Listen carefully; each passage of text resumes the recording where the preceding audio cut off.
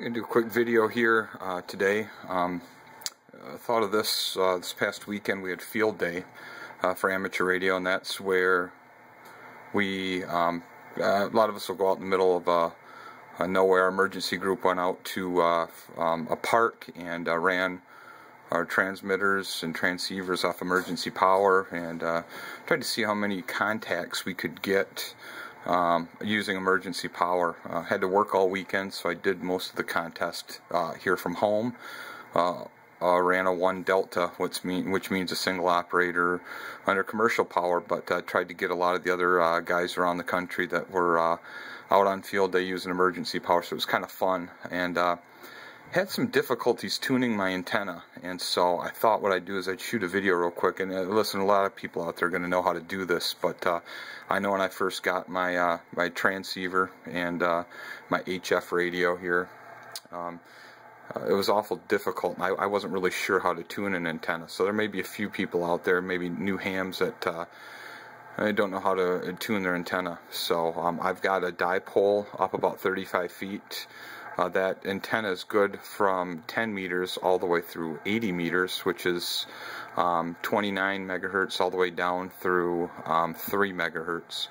But each band needs to be tuned, and I have a manual tuner. So they've got automatic tuners out there right now that, hey, you just push down the key and it automatically matches itself to the antenna, and you're good to go.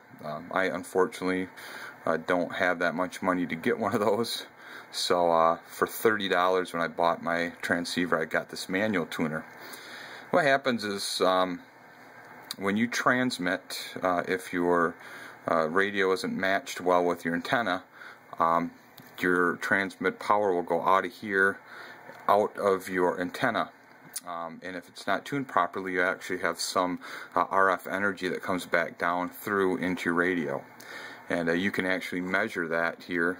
Okay, if we have our switch up here turned to set, when we transmit, this needle will show us how much out power or outgoing power we have. And if we want to measure the standing wave ratio, or SWR, which is the reflected power that comes back down into the radio, we turn this to SWR, and this needle will show us how much power is being reflected back down into the radio, and that's not a good thing. You can damage your radio very quickly, but also whatever power is being reflected back down into the radio, you know, is obviously power that's not going out transmitting, so you're certainly not going to be putting that much power out. So again, I've got a manual tuner, and I'll show you how I do that. You're probably going to laugh a little bit. I don't have a CW key down here, so in order to send a signal out to measure, I have to whistle into the microphone. So I'll show you how I do that in just a second. Again, what I do is when I find a frequency, and there was a gentleman calling CQ on this frequency here, and I think he's gone now, but what I do is whenever I am, and this really bothers me, and it happened quite a bit this weekend when there was a lot of traffic on the radio, is somebody will be calling CQ, which is calling for any station, so looking for anybody to answer them, and there'll be 4 or 5 guys trying to get a hold of him, and there'll be somebody that's tuning up right on that frequency, and man, he's sending a loud signal through. And so what I do is, if somebody's calling on this frequency here, I'll always usually go about 3 or 4 kilohertz up. So I'll go 1, 2, 3, about 3 kilohertz up, and when I first start this, I'll turn my power. This outside ring is my power. I'll turn my power all the way down. Here's somebody else talking right now, so I'm going to go a little bit more off frequency here. And first I want to switch my inductor, and that's going to give, if you can hear the audio, you're going to hear the loudest signal possible.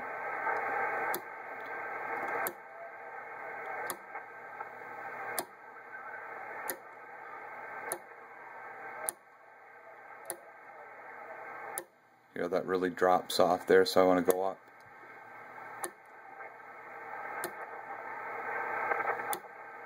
That seems about, D is about my loudest signal there. So I'm going to use that as my inductor. I'm all the way up in SWR here, so this needle is going to be measuring how much reflected power is coming back. So let's see how much.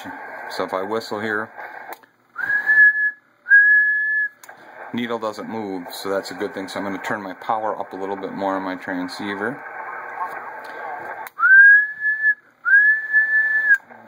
Nothing moving there, so that's a good sign. See our needle moving a little bit, so that's going to tell me that there's a little bit of power coming back. So I'm going to adjust my antenna match and my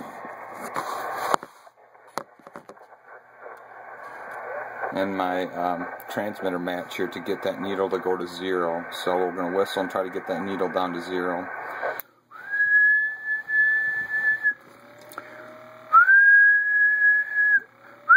See that needle drop to 0. Now I'm going to turn my power all the way up. And that's a flat match there. The needle's not moving. So I know now when I transmit, all that power is going to be going out of the antenna, and nothing is going to be coming back down into the transceiver. So I'm going to go back to set, and when I transmit, that needle should spike, because this is going to tell me how much forward power I have going out. And that's flattened out. Another thing I can always tell is you can see when I'm really got a good match to my antenna. When I transmit, you'll see the lights dim on the radio, and you know that's creating as much power as it can. So you can see that match. You can see the meter here. 100 watts going all the way out. So you know we've got a good match, and we've got a lot of power going out.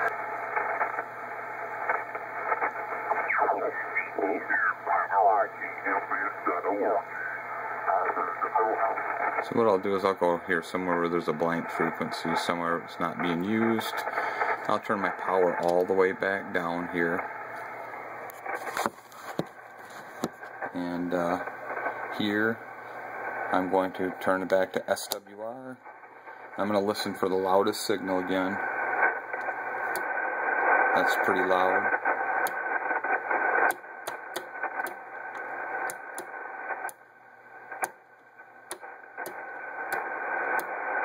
That sounds like the loudest there, so I know that's the right inductor, so I'm getting close. So I've got it on SWR, I got my power down, so let's see how much reflected power I have coming back in. Quite a bit.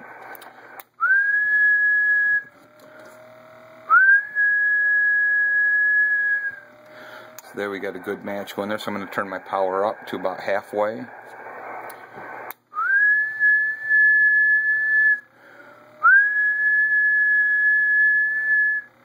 It's a good match. Let's turn it all the... There we go. There's full power tuned in. We go over to here. Watch the lights on the radio. And the easiest thing to do, like I did, sometimes you have to turn the power down real low to get her fine-tuned in, and then turn the power up slowly to make sure she's zeroed in. But, you know, I enjoy doing it this way. Obviously, maybe I'll get tired of it and get an automatic tuner, but I like doing it this way. Like I said, this antenna tuner only cost me $30. Does just fine. I made 30 or 35 contacts in about 21 or 22 states for the field day competition, so I was happy with that.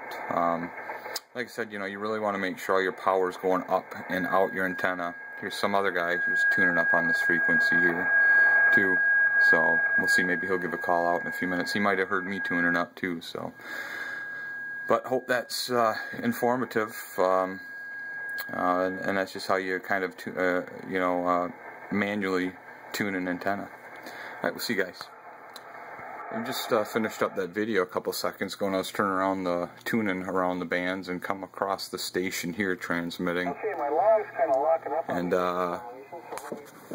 over here, I kind of did, I heard a weird call sign, XL3S, and it is actually a special event station in Niagra Falls, Canada. So it's not too far away from me. It's only about 300-400 miles away, but I'm going to try to contact them. It's going to be a special event that they're doing for a whole month on a walk that they're doing. And you can hear them. The efforts of Laura Secord, which is, I guess, she represents where our countries are divided now. That's to her efforts. She warns the British that the Americans were coming, and of course the stands were where they were. but you're sounding good up here, Ray. You're a 59. And my location is in the Niagara Peninsula, right near the village of Queenston, in the town of Thorold. Over.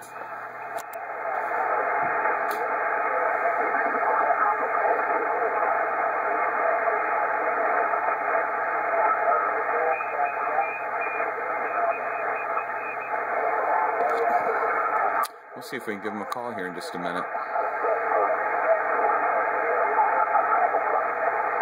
Okay, thanks a lot, Ray. And if you'd like any further information, everything is available on QRZ.com. And there's links there for Laura Secord, links there for the 1812 stuff, and how to get a special event QSL card. Over.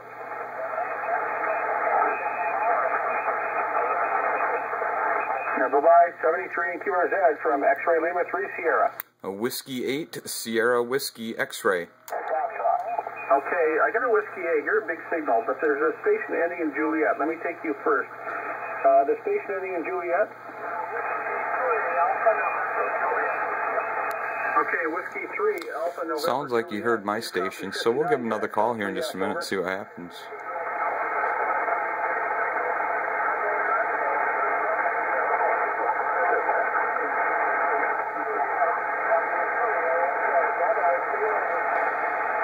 Okay, thank you, W3ANJ from XL3S. Thank you very much. I'm still waiting for my log to catch up here. Hopefully it won't take forever. There we go.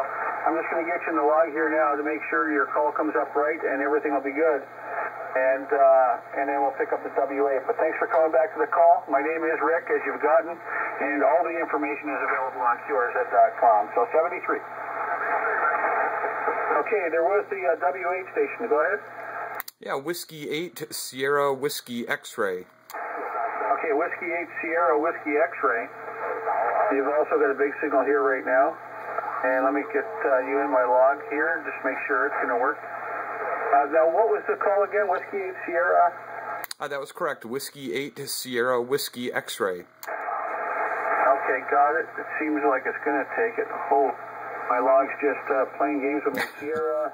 Let me get your log again. I'll write it down on paper. I'll transfer it over in a bit here. Over. No problem. A Whiskey 8 Sierra Whiskey X-Ray. We're in Muskegon, Michigan, right along the lake shore of Lake Michigan here. Okay, well, you're sounding good. You're sounding really good here. You're a 5.9 and 10 dB. Beautiful sounding signal and audio. Over. Very good. Just checking out some of the information on your webpage there, and I think it's a great thing you guys are doing. It's a lot of fun to get out on those event stations, and we did a little bit of work this past weekend on field day. So good job out there, guys, and appreciate what you do, and it's kind of nice to have a little bit of exposure for amateur radio out there too. Oh, it sure is. And in fact, on our special event, that day of the walk, which was field day Saturday morning, we had a special event set up at just about a kilometer away or a half a mile away from our field day site at one of the colleges where there's a walk, the Laura Secord walk. They reenacted the walk, and our Prime Minister's wife took place and actually come up through our field day site as we were putting everything together, getting ready for field day. So that, although I don't get excited about stuff like that, it was interesting that she had come up and graced us with her presence. Of course, it gave us some more field day points, being that it was somebody of political power. Over. Very good, very good. Yeah, it's neat. Sometimes it doesn't take a whole lot to be bitten by the amateur radio bug, that's for sure. And I think anybody, doesn't matter who you are, that comes by and takes a look at what we do is certainly piques their interest. I don't think there's a whole lot of stuff, whole lot of hobbies, if you will, that don't have some sort of radio or electronic backgrounds to it. So I got one other favor to do. I was actually shooting a small video here on how to manually tune an antenna tuner and came across your field day. So or I'm sorry, your special event station. So I'm kind of videotaping this, and I'm hoping it's okay. If it's not, we'll delete her off the old camera. But it's kind of funny that I was just shooting a small video on how to how to tune an antenna there. No, that's no problem. Will it end up on YouTube? Over. You will. I've got all your contact information on here on QRZ, and I'll have to send you a link to it if that's all right. Perfect. I'm sure that the QSL manager Dave will be glad to to add a link, maybe on the site itself for XL3S. So when you get it up there, send off some info to Dave. All Dave's emails are on the XL3S site, and I bet you he'll put a link up. Over. Very good, very good. I appreciate everything you're doing again. Thanks for the contact. I'll let you get back to work. And again, a good job doing what you're doing out there. And like I said, we looked at the web page, and I think you guys are doing a fantastic job with the walk. So with that, I'll bid you 73. Good luck with everything. And again, you're 5'9" coming in here from Muskegon, Michigan. So again, I'll say 73, and take care. Okay, thank you from Muskegon, Michigan. And we'll clear with you, and yeah, just look us up on QRZ. All the info's there and everything. Thanks a lot. And QRZ, this is X-Ray Lima 3 Sierra, special event call. So that was kind of different. I didn't expect anything like that to happen. But again, here's all their information, and it's kind of neat. And there's some of the pictures he said of the walk that's coming through. So no need to show this all here, because I'm sure, hey, if you get a link to this, you'll go out there and check them out. But what turned out to be just a small video on how to tune an antenna will kind of comes up with something a little bit exciting like that. So 73, everybody out there, and we'll talk to you soon. See ya.